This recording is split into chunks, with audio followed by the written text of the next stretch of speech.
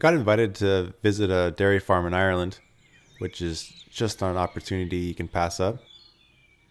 There's nothing I love more than traveling, especially abroad, and I'm very lucky to have gotten to do quite a bit of it.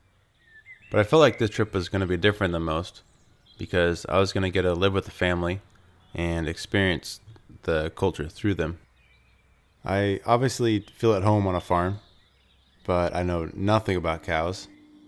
I was really wanting to do my best to impress these people who were so nice to let me stay at their place, and I figured I could at least show them I knew how to work, and then I hoped that would cover up my ignorance about the large four-legged beasts roaming around their house.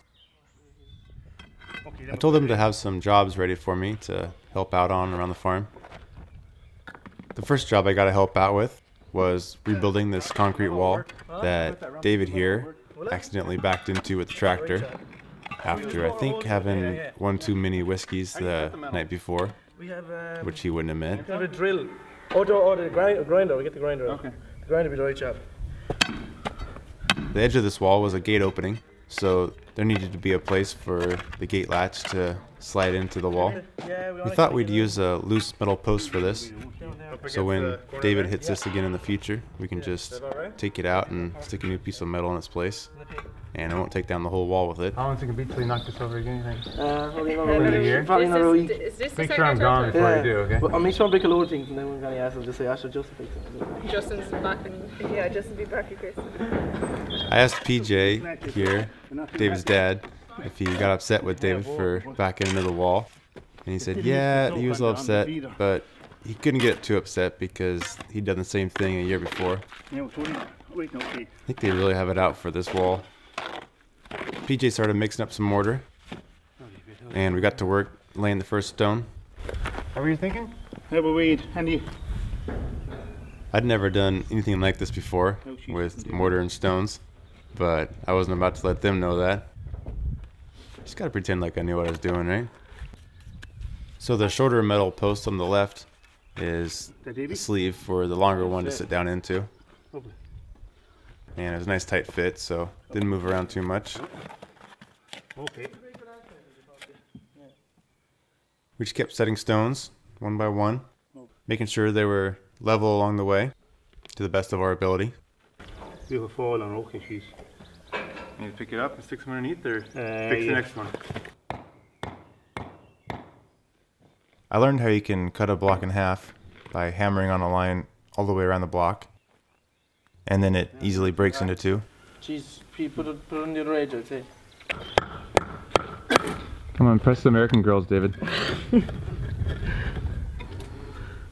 We had to scrounge up a block of a different height, so the new blocks would match up with the height of the rest of the wall.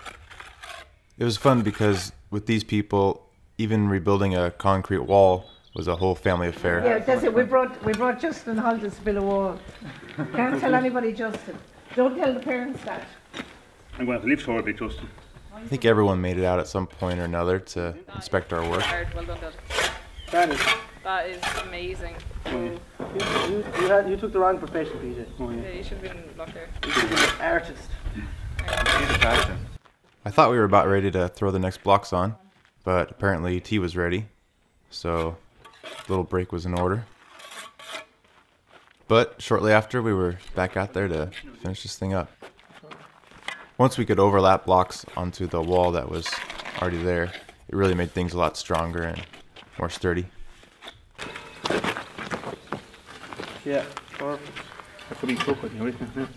So it's hurting her in a little that way. We marked the posts at the height of the gate latch.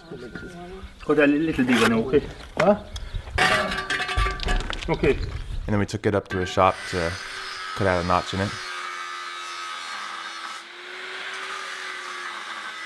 It's kind of fun and weird and foreign working on someone else's farm, having no idea what tools you have at your disposal. The only place I've ever worked is on my farm, so I thought it was great being exposed to different ideas and ways of doing things that I can take back home with me and maybe incorporate into my own farm.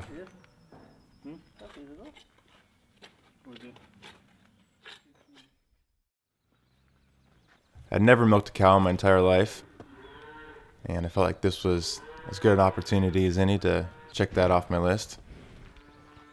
It's really funny to me how when I set up my camera, the cows knew that it was something that was out of place, and every single one of them had to stop and sniff it.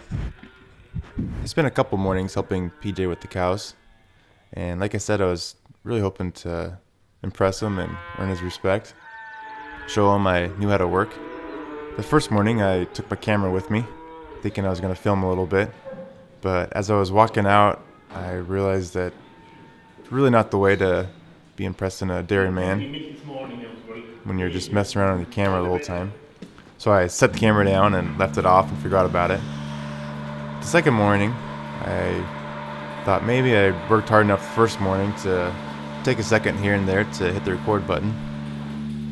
PJ said that since I'm the guest, I gotta wear the apron. He said he was used to cow mess and didn't mind it on himself anymore. I think I did 1 cow, and the time PJ did 3.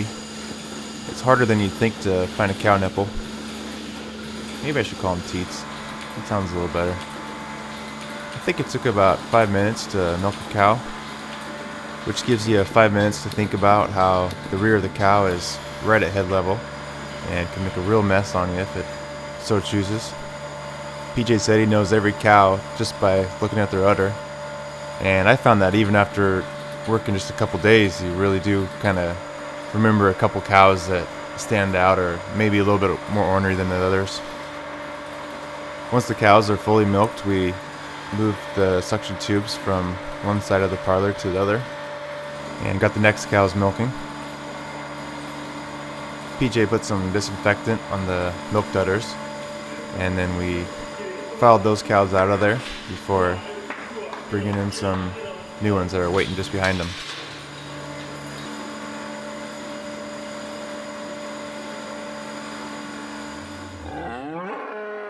Once all the cows were milked, it was feeding time, and they were sure to let us know that.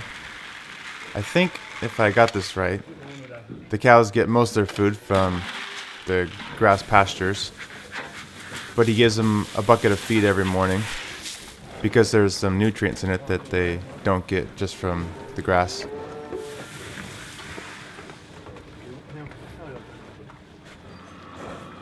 One thing I found myself subconsciously doing was keeping tabs on where the bull in the group was. Man, he was a big boy. I was told he was pretty docile, but I was going to go ahead and give him some space. I'll go ahead and let PJ milk him. It kind of surprised me how quickly I was able to start thinking of this stuff as just mud and not what it actually was. Maybe I'll be ready to give up the apron come day 3. Now that the cows were all milked and fed, it was back to the pasture farm. Okay, and Marie's is closed, isn't Dolly? Yeah, the gate's closed. I was out walking around on my own taking some pictures when the space van pulled up. The whole family loaded in it, and Marley leaned out the window and said, "Justin, we're gonna go shift some cows, jump in." To be honest, I had no idea what shifting cows meant. I learned previously in the trip that shifting was also Irish slang for making out. And I didn't think we were going to go make out with cows, but I wasn't ready to rule it out just yet. I had gotten much more personal and intimate with cows than I thought I ever would have in my life on this trip. It turned out we were moving some steers from one field to another, right down the country road, which is why I was all hands on deck. A couple cousins and family friends were also recruited to help block driveways and make sure the cows stayed pointed in the right direction. And Mama Irish brought up the rear of the parade in the space van.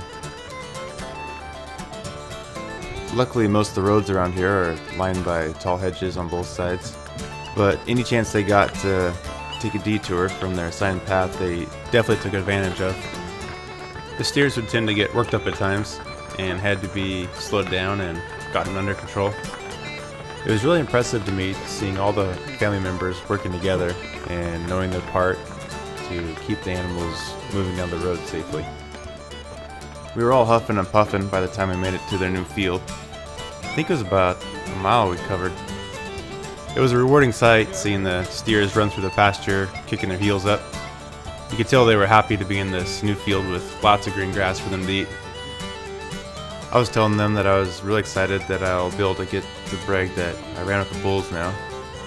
I just think I'll keep it a secret that the bulls I ran with were the tame, docile ones in Ireland, and not the bloodthirsty ones you see in Pamplona.